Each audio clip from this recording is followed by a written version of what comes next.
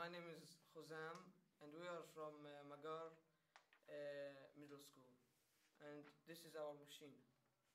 Okay, let's start. This ball is attached to a magnet. When you pull the trigger, the ball falls in this spiral path. It hits the when it hits the dominoes, it makes a chain reaction, and this box should be here. When the ball falls in this box, it creates another chain reaction in these levers. When it gets to this lever, this string is attached to a stick in here, and there are balls in here. When this lever goes back, it pulls the stick and the ball falls. And there's a billiard ball in here. When the four balls get in here, they push the billiard ball, which goes all the way till this lever. When this lever gets pushed, it pulls this plastic piece, which there's a ball in here. So when we pull the plastic piece, the ball falls. When the ball falls, it hits this fragile table. So when the fragile table collapses, these weights will fall down. And at the other end, there is a balloon attached to this bottle. So when the weight falls, this string goes up, and the balloon has sodium bicarbonate, and there is near vinegar. So when this goes up, the sodium bicarbonate gets down, which inflates the balloon, moves this piece of plastic, which falls the domino, and falls this ball. So when the ball falls,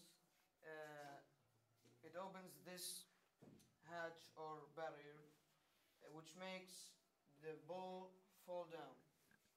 The ball here is kind of a weight, so when it falls down, it opens the barrier, and this ball continues down, hits the wooden hammer. The wooden hammer hits the white ball. White ball goes in through the opened barrier that we opened previously, through the pipe, and hits an iron ball that's supposed to be here. The iron ball goes through to the pipe and goes in the cup. When it goes in the cup, it pulls the towel that's supposed to be here, and a billiard ball will be in this jar or cup. When the ball falls on the zigzag shaped path, it will pull the trigger and release the hammer, so it raises bread. When the bread raises, it makes a bridge for the billiard ball to continue and move to the other side.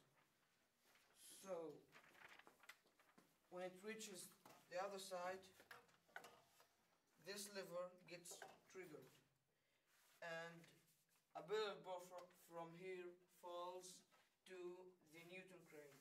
When it hits the Newton crane like this, it creates a chain reaction and goes back. So the billiard ball, which is fallen from here, moves all the way to there, to the moving bridge. The moving bridge, the weight of the ball causes the moving bridge to go down. So when it goes down, the ball continues through the hole to this path and in the cup. When it's in the cup, this tractor